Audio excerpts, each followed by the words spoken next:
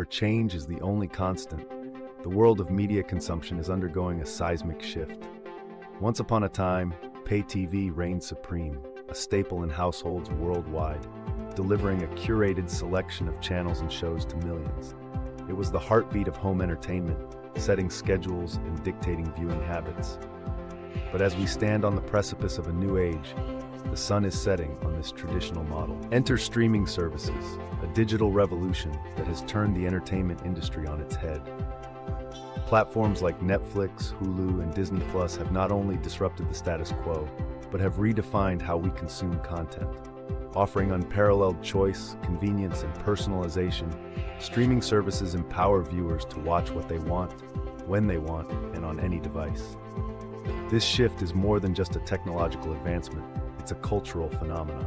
The battle lines are drawn between the linear rigidity of pay TV and the dynamic flexibility of streaming platforms.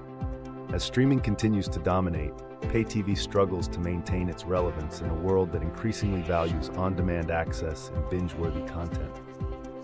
The implications of this shift are profound. Industry professionals are reevaluating strategies, advertisers are following the viewers, and consumers are embracing the freedom of choice.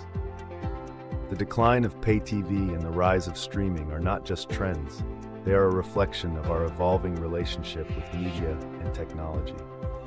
As we look to the future, one thing is clear: the landscape of media consumption will continue to evolve. The question is not if streaming will become the dominant form of content consumption, but rather how it will shape the next generation of entertainment. Stay tuned, because the future of media is streaming, and it's only just begun.